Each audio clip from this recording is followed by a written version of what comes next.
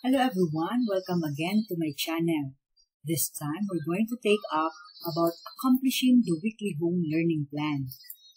Last July 21, 2020, a DepEd memorandum was issued from our beloved DepEd Undersecretary for Curriculum and Instruction, Diosdado M. San Antonio, regarding the suggested strategies in implementing distance learning delivery modalities or DLDM for school year 2020-2021.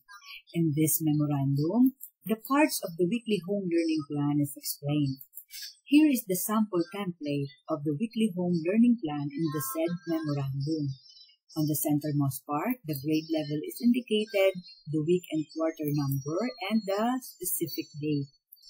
On the first column of the weekly home learning plan is the day and time. You may refer it to your class program or class schedule. Example, if you are assigned to teach on Monday at 9:30 to 11:30, then you will fill out this part indicating your schedule for that section. In the second column is the learning area.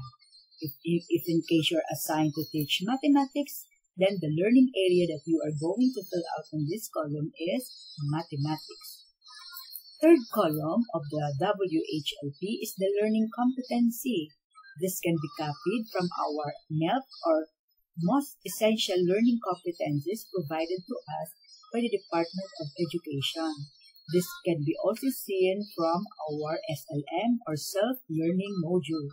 Here is the example provided in the memorandum for grade 7 mathematics under learning competency.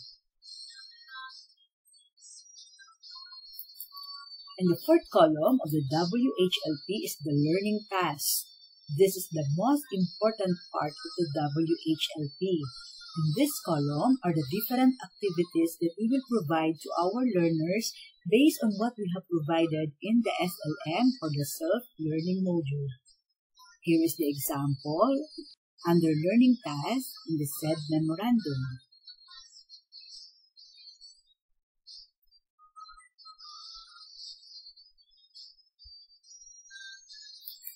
The last column is the mode of delivery. This is how the learners or parents submit their answers or output to the activities indicated in the self-learning module and other learning materials you have provided to them. We will take into consideration the preference of the learner or parent if they can submit it through FB Messenger or Instagram, email, Google Classroom, or personal or physical submission for handling of the output to the teachers or in the school or to the designated drop box assigned in the place. Here is the sample under mode of delivery in the DepEd memorandum.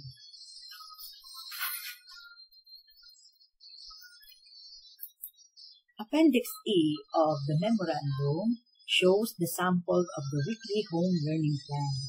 Again, on the centermost part, the grade level is indicated, the week and quarter number, and the specific week date. And take note that the parts of the WHLP is given the day and time, the learning area, learning competency, learning task, and mode of delivery. This is the weekly home learning plan to be prepared and consolidated by the advisor. If you observe, it does not start directly with the learning activities, but they set first a preparatory schedule for the learners. This is for them to be aware of their personal daily activities before their study. Example here, 8 o'clock to 9 o'clock, it's the time for waking up, eating breakfast, and other activities of the learners. And for 9 o'clock to 9:30, the time for exercising, meditating, and bonding with the family. Then, the learning activity in the morning session at 9:30 to 11:30 a.m. And in the sample, the first learning area given in the morning session is mathematics. If you are an advisor, you will base this part on the class program given to you. Their lunch break is at 11:30 to 1 o'clock p.m. And for afternoon session, it will start at 1 p.m. and end at 3 p.m. with Filipino as the learning area. This is for the Monday schedule as being provided in the memorandum. Now, here is the complete weekly home learning plan provided in the memorandum. So on Monday, mathematics, morning session, lunch break, and then Filipino in the afternoon. Tuesday, science, morning session,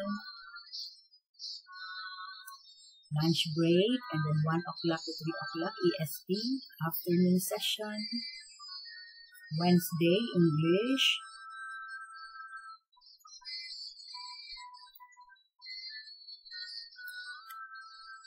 Then lunch break again, and 1 to 3 TLE, afternoon session. Thursday, morning, Arabing Panlipunan. Then on the afternoon, MAPE, music, arts, physical education, and health. And on Fridays, intended for self-assessment tasks, portfolio preparation, or other learning area tasks. Here is my sample of my WHLP as a subject area teacher in grade 10.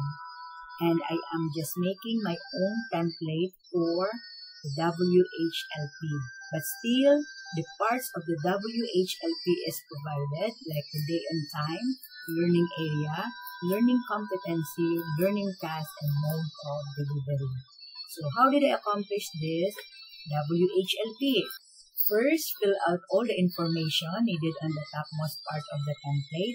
Always double check, especially the grade level, the quarter and the week number, and the specific weekday. I just included this lesson or topic in my sample template. Next, the first column, the day and time. Again, I just copied it from my class schedule. So, I have 5 classes in the different day and time. Next column is the learning area. Since I am teaching mathematics, so I'm going to write mathematics. Next is the learning competency.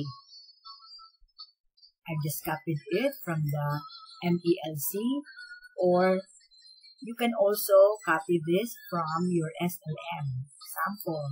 On our SLM, the competency is provided here. So I just copied it and paste it on my WHLP template. Okay, fourth column is the learning task. This is the most important part of the WHLP. Your instruction here must be clear and detailed. Again, my reference in accomplishing the column under learning task is the self-learning module or the module to be provided to the students. So example in my WHLP number 1, refer to page 2 of the module and answer the pretest with 5 items. Write your answer on your answer sheet. Read the directions carefully. I use this only simple wording so that our students have no more questions in performing the task. And to really guide them, where is the location of the pretest, I place a picture of it in the learning plan so that they can easily locate, here is the pretest. Okay, it is 1, 2, 3, 4, 5 items. Okay, I also number the different learning tasks so that I can easily determine which task or which part of the module they failed to perform or they did not achieve better result. Last part of the WHLP is the mode of delivery. Okay, I have written here for online. You can write, submit the scanned copy of your answer sheet using our FB Messenger, class or group. Or for offline, submit your answer sheet through your parents, guardians, and school. So, after accomplishing the weekly home learning plan, that is now the time you are going to submit that to the in-charge for inspection and evaluation of your WHLP. And after that, will be provided to the advisors. That's it. Thank you for watching and learning with me.